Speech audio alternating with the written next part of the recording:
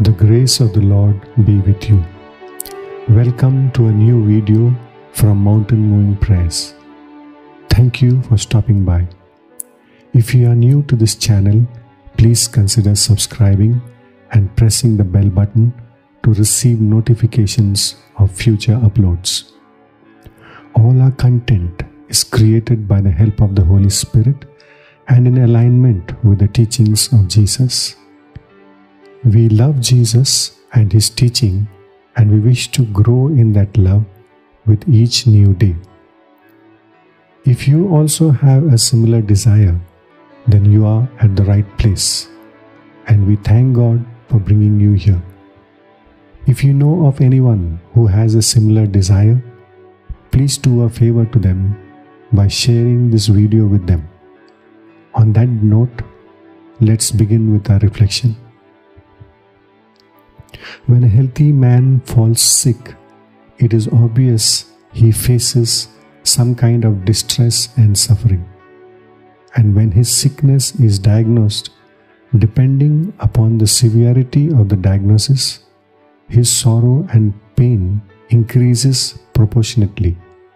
But in this entire process, the only thing that brings joy is in knowing that there are reliable and affordable medicines to deal with the sickness, and that the patient will regain health and return to normal life very soon. But if on the other hand, there is no assurance of healing, or if the medicines are way too expensive, or if the treatment is something that is a lifelong matter, then the sickness becomes a cause of prolonged distress and suffering. From the above example, we understand how a few changes in the parameters of the sickness that one is suffering from can make a tremendous impact on the person having the sickness. Now, unlike these physical or emotional ailments, the scripture reveals how humankind suffers from a common sickness called sin. Romans 3:23 tells us, all have sinned and fall short of God's glory.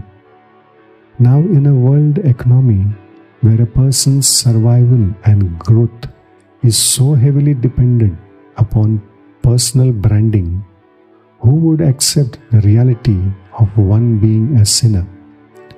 Which politician or businessman or service provider or religious leader will present himself or herself as a sinner, as someone who has missed the mark, or as someone who has fallen short?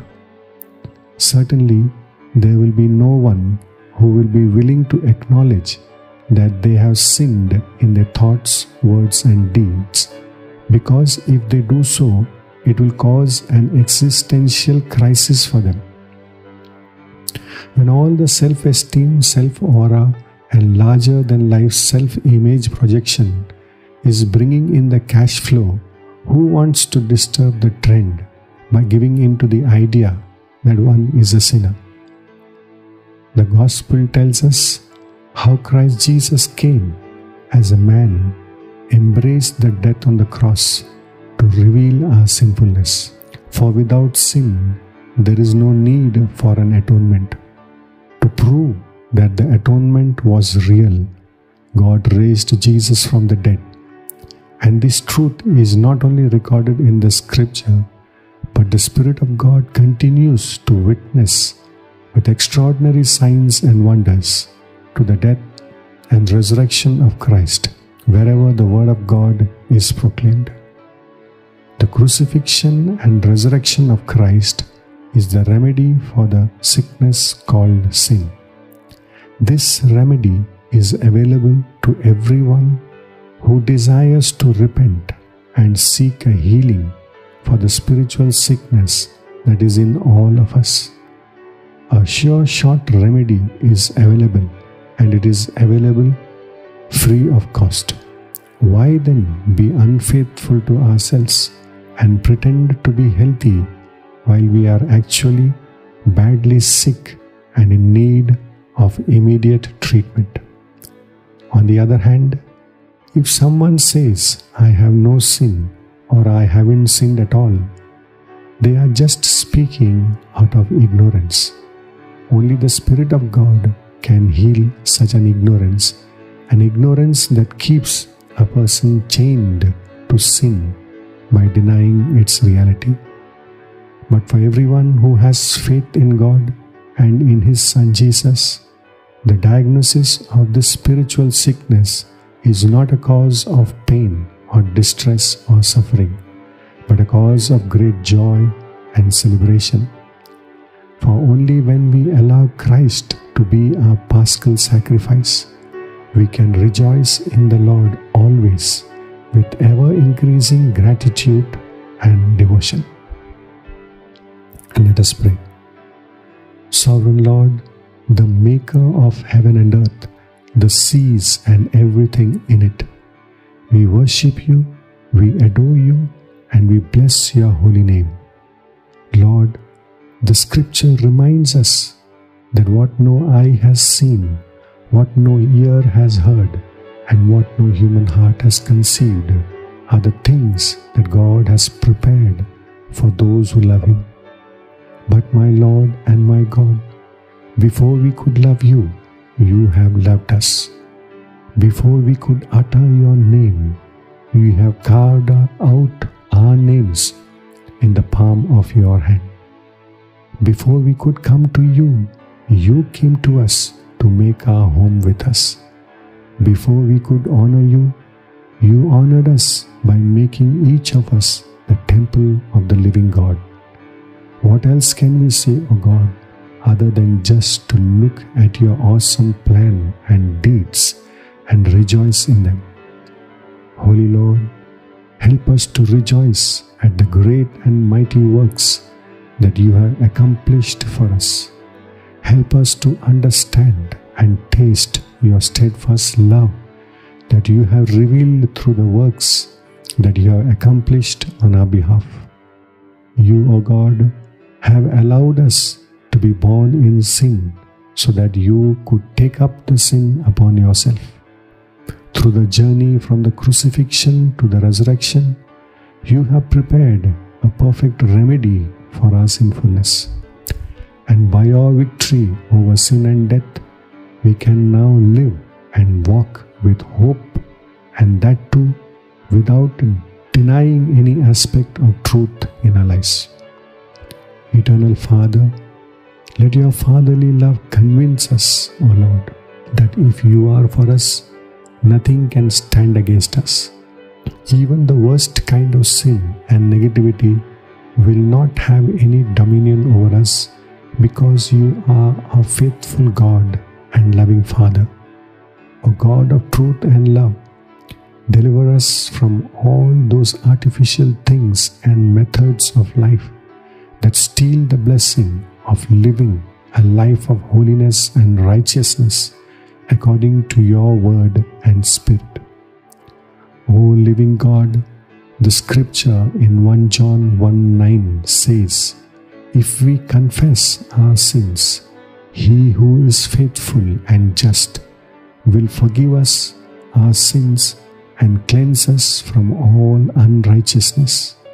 So here in Your presence, O God, using the very words of the psalmist, we pray, have mercy on us, O God, according to Your steadfast love, according to Your abundant mercy. Blot out all our transgressions, wash us thoroughly from our iniquity, and cleanse us from our sin. We make this prayer in the name of Jesus, Your beloved Son. Amen. Our Father, who art in heaven, hallowed be Your name. Your kingdom come, Your will be done on earth as it is in heaven. Give us this day our daily bread, and forgive us our trespasses, as We also forgive those who trespass against us. And do not bring us to the time of temptation, but deliver us from evil. Amen. Hail Mary, full of grace, the Lord is with You. Blessed are You among women, and blessed is the fruit of Your womb, Jesus. Holy Mary, Mother of God, pray for us sinners, now and the hour of our death. Amen. Hail Mary, full of grace, the Lord is with You. Blessed are You among women, and and blessed is the fruit of your womb, Jesus. Holy Mary, Mother of God, pray for us sinners, now and the hour of our death. Amen. Hail Mary, full of grace, the Lord is with you. Blessed are you among women, and blessed is the fruit of your womb, Jesus. Holy Mary, Mother of God, pray for us sinners, now and the hour of our death. Amen. Hail Mary, full of grace, the Lord is with you. Blessed are you among women, and blessed is the fruit of your womb, Jesus. Holy Mary, Mother of God, pray for us sinners, now and the hour of our death. Amen. Hail Mary, full of grace, the Lord is with you. Blessed are you among women, and blessed is the fruit of your womb, Jesus. Holy Mary, Mother of God, pray for us sinners, now and the hour of our death. Amen. Hail Mary, full of grace, the Lord is with you. Blessed are you among women, and blessed is the fruit of your womb, Jesus.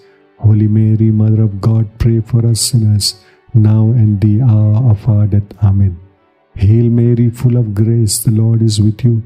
Blessed are you among women, and blessed is the fruit of your womb, Jesus. Holy Mary, Mother of God, pray for us sinners, now and the hour of our death. Amen. Hail Mary, full of grace, the Lord is with you. Blessed are you among women, and blessed is the fruit of your womb, Jesus. Holy Mary, Mother of God, pray for us sinners, now and the hour of our death. Amen. Hail Mary, full of grace, the Lord is with you. Blessed are you among women, and blessed is the fruit of your womb, Jesus. Holy Mary, Mother of God, pray for us sinners, now and the hour of our death. Amen. Hail Mary, full of grace, the Lord is with you. Blessed are you among women, and blessed is the fruit of your womb, Jesus.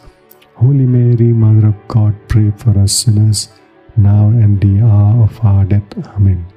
All glory be to the Father, and to the Son, and to the Holy Spirit, as it was in the beginning, is now, and ever shall be, world without end. Amen. Peace be with you.